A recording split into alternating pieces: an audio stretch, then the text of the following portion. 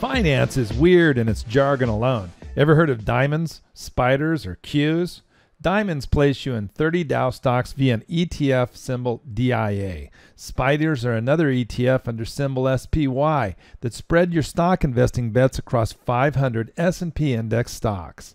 The Qs are the NASDAQ 100 ETF diversified across 100 stocks under symbol QQQ. What these ETFs allow you to do is diversify your stock investing across tens or even hundreds of stocks. The Dow Jones Industrial Average is now traded above 29,000. The S&P 500 spiders have soared to new heights. And NASDAQ 100 QQQ has set a new all-time high. But should you be buying now? Index funds such as the DIA, SPY, and QQQs began in 1976 as a niche product for investors who decided that for at least part of their portfolio that individual firm analysis wasn't worth the effort and expense. Today, there are 1,400 equity index ETFs in addition to the three most important I'm explaining to you now.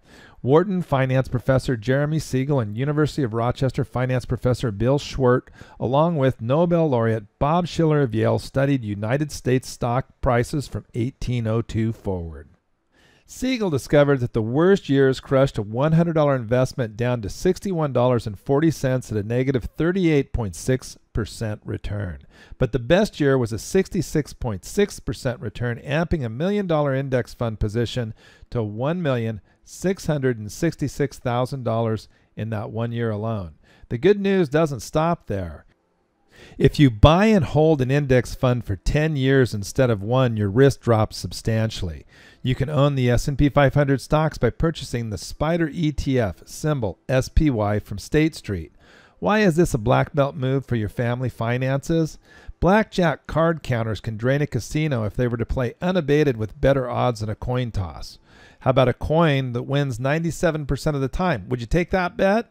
Imagine a series of overlapping 10-year periods, 1926 to 1935, 1927 to 1936, and so on.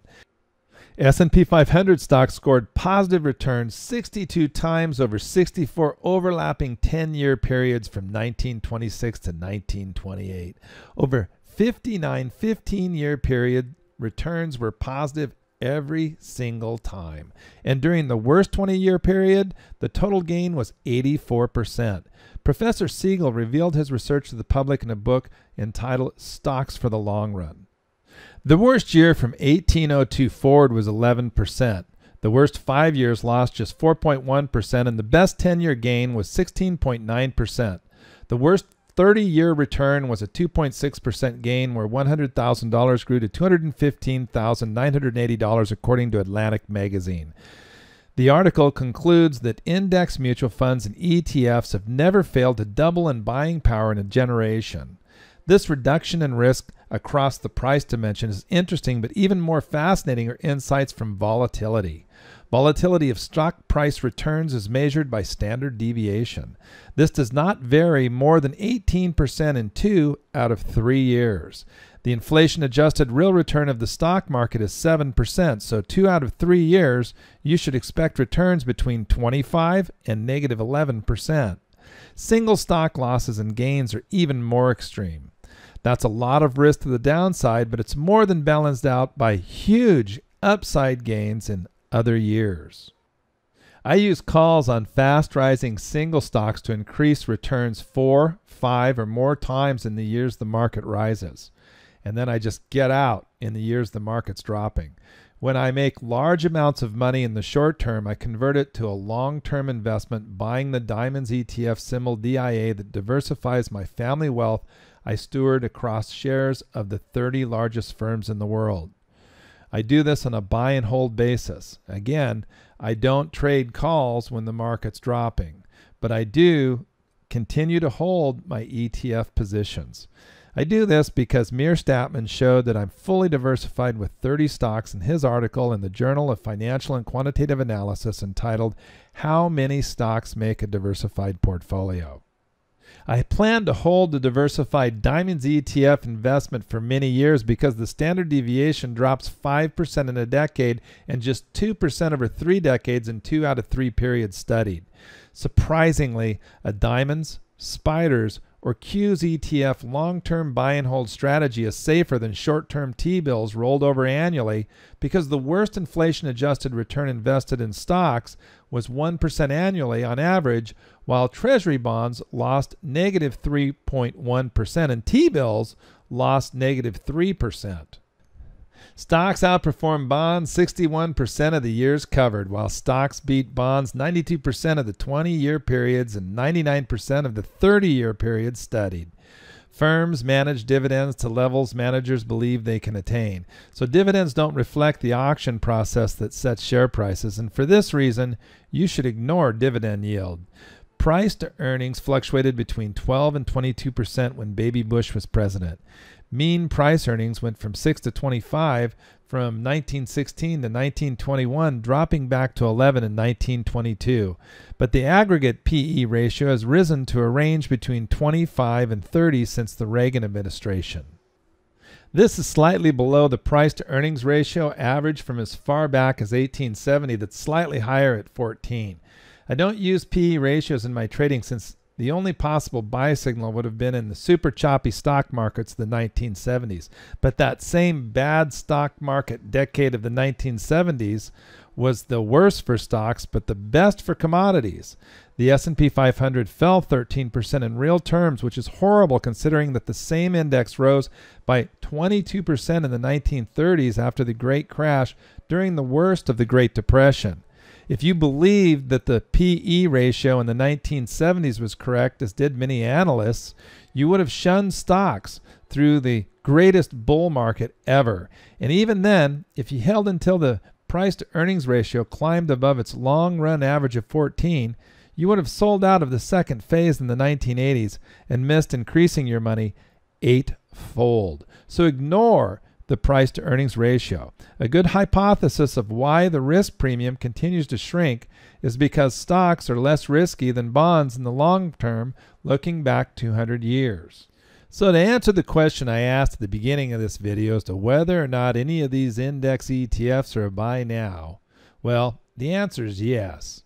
They are a buy all the time as a parking lot for your retirement savings, where you get average but good returns.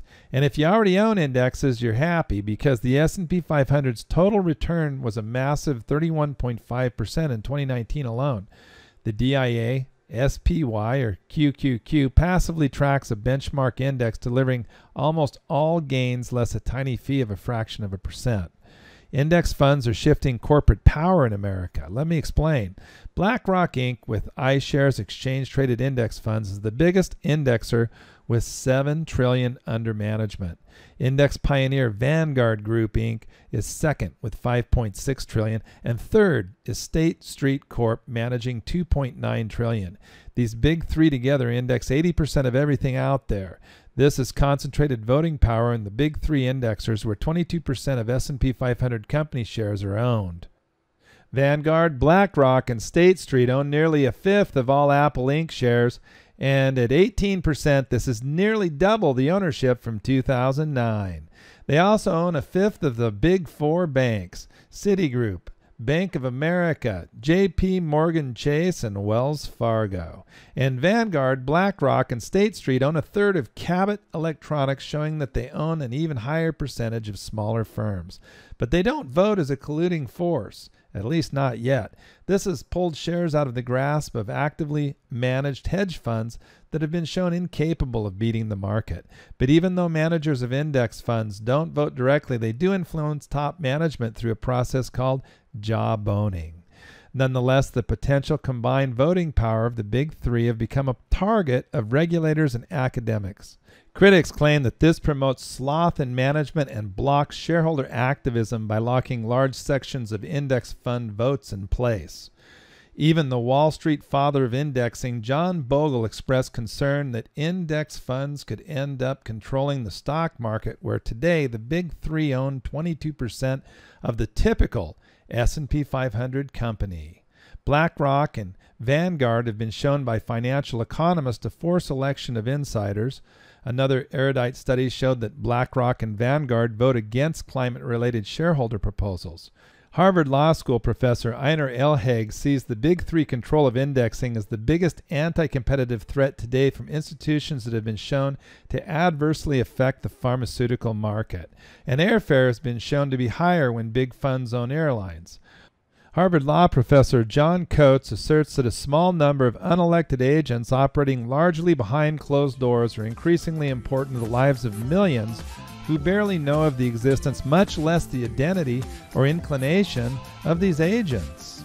And finally, now you know why Elizabeth Warren proposes adding employee representatives to boards of the Big Three indexers.